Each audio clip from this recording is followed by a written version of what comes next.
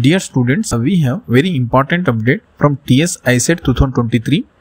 TSICET 2023 announced special phase to take admissions in MBA and MCA for the academic year 2023 and 24.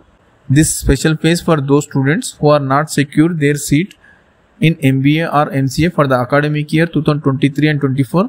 So those students can apply in special phase. On screen you can see special phase complete counseling schedule. Interested students register yourself in special phase from 15th October 2023. Seat allotment will be done on or before 20th October 2023. You have to report to the college on or before 31st October 2023. Otherwise your seat will be cancelled.